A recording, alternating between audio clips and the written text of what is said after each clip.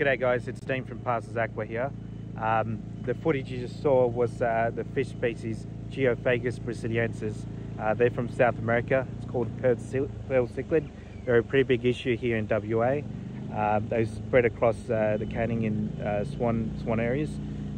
They need to be controlled because they're an extremely aggressive fish. So things like western pygmy perch, western minnows, they pretty much become displaced by these guys. They're also known to be earth eaters, so sift the pond floor, and the sediment that contains phosphorus and nitrogen, that becomes re-released back into the water column, and then you have algal blooms. So that's another issue associated with them.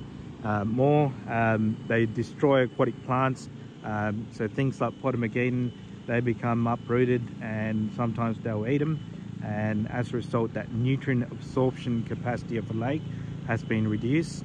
You can see the boys, we've been hired out to electrofish them out, so I'll show you a couple of catches shortly. But yeah, so we've got serious issues with them.